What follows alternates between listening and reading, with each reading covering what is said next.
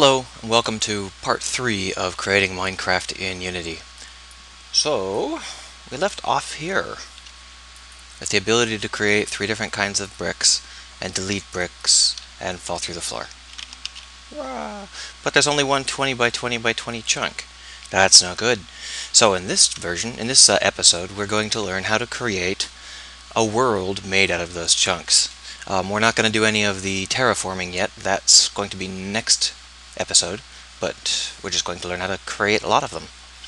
So first things first, we're going to need to make this chunk into a prefabricated object. So just drag it down into your assets and then go ahead and name it chunk fab, so we don't get it confused with the script, which has the same name. We don't need it here in the scene anymore, but we need a new C# script called terrain. Let's go ahead and just add that to the camera because we freaking add everything to the camera. And there it is. Let's go ahead and open it up. So, here in terrain, we'll just go ahead and create a new object, a new attribute for the chunk fab that we just created. So go ahead into down into assets and drag it onto the terrain. There we go. And just to show you that it works, let's go ahead and instantiate it.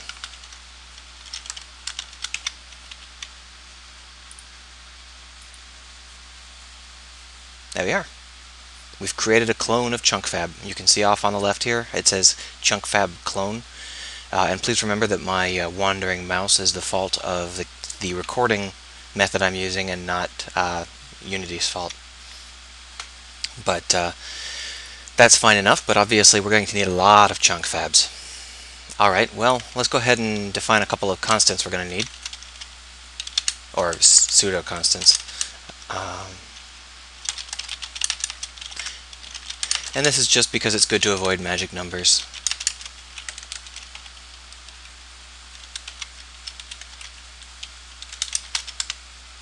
Now I use an object called lists a lot, generic lists.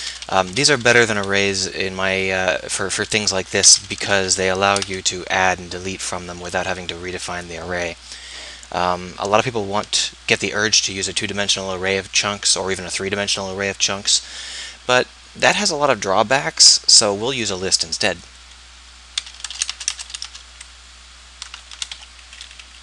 So when we instantiate a chunk, what do? We add it to the list. Now instantiate actually returns a generic object, so we need to cast it as a chunk because it is a chunk, but instantiate doesn't return chunk, it returns generic object, so that should work fine. And when we go back into Unity, there should be no difference because because I spelled something wrong. Chunk, chunk, chunk, chunk, chunk, chunk. What did I get wrong? Chuck? Where's Chuck?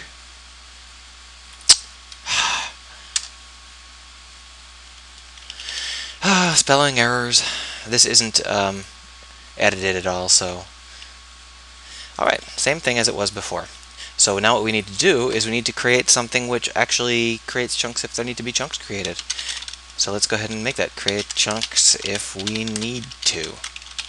And then we'll make that public void create chunks if we need to. So we are the camera. This script is on the camera, and that's important because the camera determines where the player is. So that's the thing we need to know. For float x equals transform dot position dot x minus view size. X is less than or equal to transform dot position dot x plus view size. X plus equals chunk size. And then the same for z, because remember that z is our other flat axis, y is vertical. There we go. So now we are just pegging every possible place that there could be a chunk, or pinging every possible place that we could have a chunk, but how do we determine whether there is a chunk at a given place? Well, let's go ahead and public void chunk exists. That's actually a bool. Float x, float y, float z.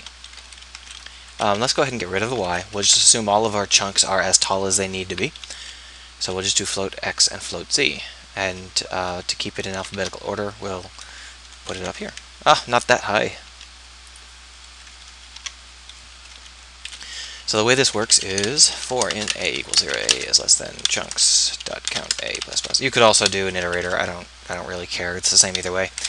Chunks a. So here we say if chunks a dot transform. Come on, transform dot position dot x. So if the x we passed is less than that, or the z we passed is less than that, or the x we passed is greater than or equal to that plus chunk size, or the z is greater than or equal to that. So basically I'm just taking a rectangle and checking to make sure that if we fall outside of the rectangle, then that's not the chunk we're looking for. Otherwise it is the chunks we're looking for. True. If there is nothing, then it's false. See? So if we can find a chunk, we have a chunk. If we can't find a chunk, we don't.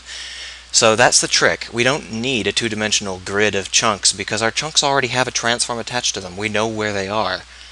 So we don't have to be like, oh, well, offset of 2 and 3 means that it's actually a 60, and then you've got to count by the... using a two-dimensional array is just a nightmare for this. Just use a list and use the transform to determine where the chunks are.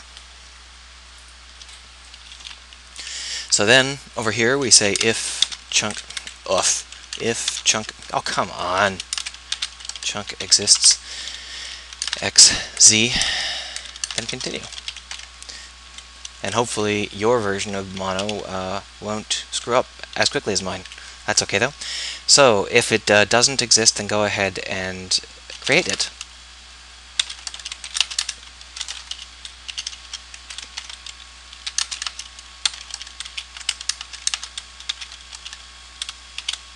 So what this does is it gives us a integer value, which will be 0, 20, 40, 60, 80, whatever we happen to need. And it works negative as well. And so we use that to get the coordinates where our chunk is actually going to go, rather than the coordinate space we just checked. So then we do chunks.add, and then just like up here, chunk instantiate chunkfab. But unlike that top one, we need to tell it where to be. So it turns out instantiate has a couple of variations. And this one allows us to tell it where it's going to go. And we also need to add a quaternion for rotation. Just use the identity quaternion. We're not planning on rotating our chunks. There we are. Pretty easy.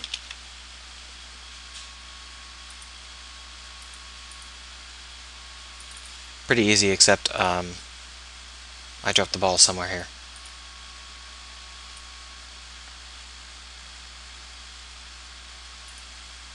Hold on, let me see. Yep, just a spelling error. That ZY erroring never makes any sense to me. So, oh, look at that, it works fine. Look at that pop-in. You can see us creating chunks as we march along. Chunk create. And as it turns out, if we go into scene view, we can see that we are creating chunks just fine. No problem. It's that easy. But we can't interact with those chunks yet. If we actually try, nothing happens. And the reason is because, remember how back in, I think it was the very first episode, no, second episode, I went into player IO and I created this variable here and I basically stapled a specific chunk to the player. Turns out that was just not good enough. Let's go ahead and create a terrain. So we need to set that here. So terrain, come on, terrain equals get component terrain. Now every time we do something like that, we need to put a requires in, or else we'll sometime forget and then we'll have a mysterious error that we don't know how to track down. This will cut down on the number of stupid errors we get, and since I get a lot of stupid errors, this is important. So now that we have a terrain, instead of getting our chunk by saying chunk.setBrick, we need to do our terrain.getChunk. And the reason it already exists is because this is actually the second take.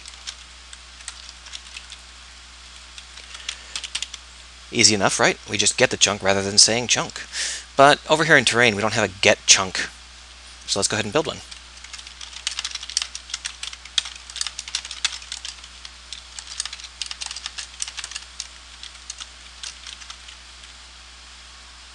It's the exact same thing as chunk exists, except that instead of returning a Boolean value, we return a chunk.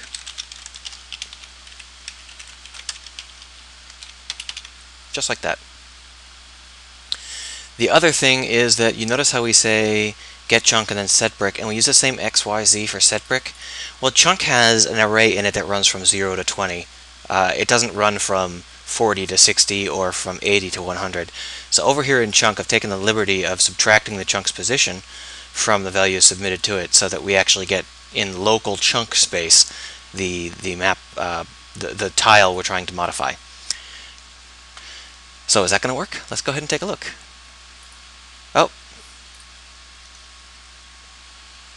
Oh, that's not that's a runtime error from the chunk missing. There we are.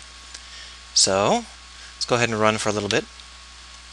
Run like the wind. All right, works fine. Oh, I clicked on stats. As I said, the mouse error is entirely due to me having to work around Cam Studio. It has nothing to do with how the game actually functions. And as before,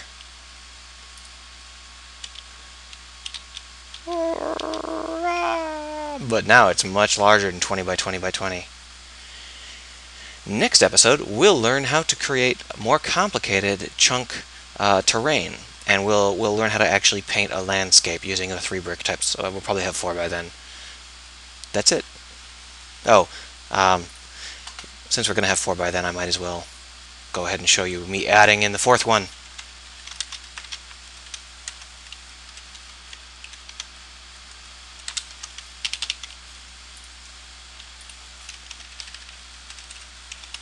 There.